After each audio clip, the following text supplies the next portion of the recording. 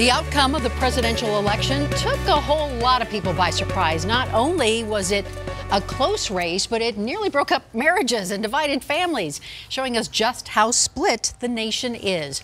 Not only along party lines, lines of gender and race. In fact, take a look at these survey results from the University of California. It shows large majorities of Latinos, blacks, and Asians voted for Democrat Hillary Clinton. Only about a third of whites did, and more than half voting for Donald Trump. Well, joining us now to talk about some of what this study found is Dr. Robert Preuhs from Metropolitan State University of Denver. So thank you so much for being here. Well, thank you. First, talk about the study. Where did it come from? How did you get involved? Sure. So this is a study of about 10,000 people, individuals across the nation. It's a fantastic opportunity to collaborate among 55 institutions, 86 different scholars, each pitching in a few questions. And so we can get a really in-depth, fairly unique, and really large-scale sample of particularly racial and ethnic minority groups within the country. So your role in this study then? So my role was small financially, added a few questions. Mostly I was looking for effects of migration and how individuals and migration across the United States for racial and ethnic minorities changes their political opinion and changes the states and the nature of politics. Well, explain that then. What does migration have to do with politics? Sure. Well, it has a lot. For the most part, what we see with the effects of migration are, one, if there's large migratory patterns, and two, that those migrants are very different than the native folks within states or counties or municipalities, you can see a large change. For the most part, theory suggests that actually more conservative people tend to move, but also we've seen greater patterns of folks moving into urban areas, and those tend to be drawn by, or those tend to be migrants that are a bit more liberal and a little bit more cosmopolitan. Okay, so talk about some of the other issues that, that came to light in Sure, this. and this is a big study, so lots of issues. There were some similarities in terms of the anger, for instance.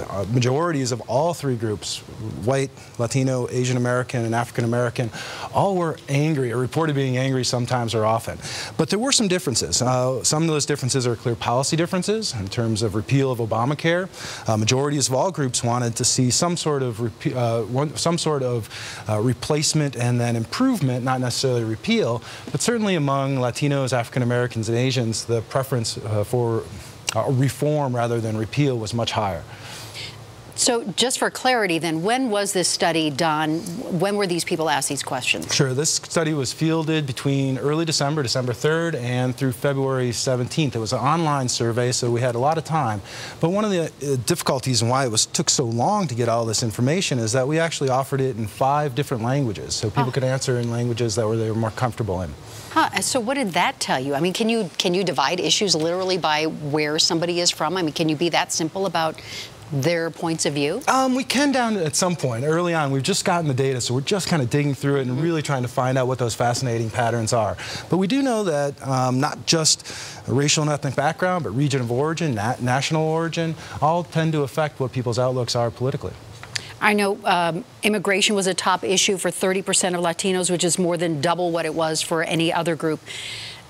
Where are some of the other areas where you saw some big disparities? Right. So we saw big disparities in the prioritization, right? All groups had concerned about economics and job creation, but immigration was one of those big ones. And remarkably, actually, African Americans saw immigration as a very low priority. So that suggests that maybe there's not such conflict within Latino African American populations. Other elements like spending, more traditional kind of questions, spending on education, right, what we should do about climate change, both of those types of questions tended to suggest that people of color tended to be more liberal, tended to approach and approve of democratic strategies or policies more so than whites. I mentioned how different ethnic groups voted in the election, more than half of whites voting for Trump. What does that say about the racial divide in our country? Can you interpret from that? Right, well, certainly we don't live in a post-racialized society, right? We have not only racial differences that are clear among many major important policy issues, but also clear divisions, not just in vote choice, but also in partisan affiliation. If you take a look down into where people affiliate with parties, where they think that their votes are going to come down the line, there's a clear distinction. Vast majorities of whites tend to vote for Republican candidates and affiliate with Republican parties. The opposite is actually true for Latinos, African Americans, and Asians. So given what you've learned from this study, are there assumptions you can make about what we might see in 2018, for example? Yeah, well, I think we're going to see similar types of politics in 2018 and then in 2020 going forward with the presidential election. The bases of each of those parties respectively are very different. Campaigns and candidates will be approaching those parties, approaching those voters with the intent of mobilizing and exciting their bases.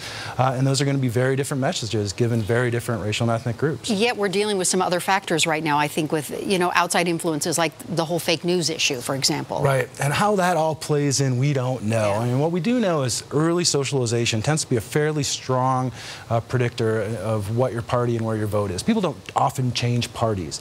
And so as we see in 2012 and 2016, those, particularly among young voters, are going to be established voting patterns that are going to take them throughout their adulthood. It'll be interesting to see what happens since we Colorado just allowed to let everyone vote in the primary. So that might change some dynamics too. Right, and so you're certainly going to be years ahead show. That's right, and we're going to approach independent voters much more aggressively during primary season than we have in the past. Okay, look forward to talking with you again as you come up with more studies. Dr. Preuhs, thank you so much. Thank you. Appreciate your time. We'll be right back.